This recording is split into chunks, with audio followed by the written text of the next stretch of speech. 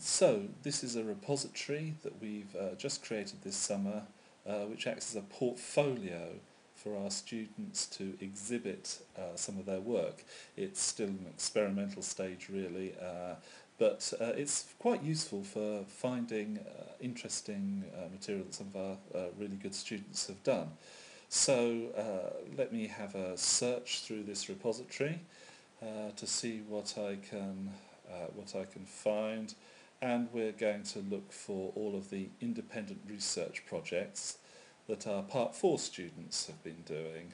There we go, so just click on that to search, and you see we've got 7 of these submissions here, and most of them have got 3 files associated with them.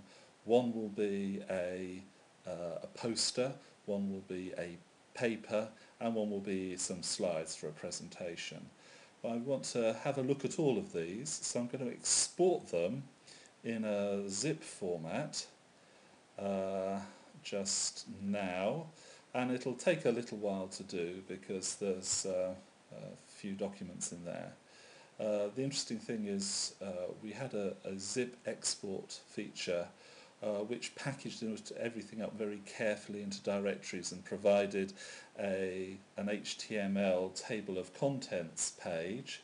Here you can see the download coming down with the zip file, and this is actually a different zip export. It's just got all of the files as a single directory, so that's why it's called zip flat. There's no table of contents, no directory structure, because thanks to Apple's new operating system, which they just released on Friday, we can now flick through the entire contents very quickly with what they call their cover flow, which means that I can see very quickly what's in a collection of EPrints, and when I see something that takes my fancy, I can zoom in on it and have a look at it, and then just go back to flicking through and seeing if any of these are relevant to me and I want to use them. It's a paper, so it's got multiple pages in it, and so on. So by making actually the job of the repository simpler, and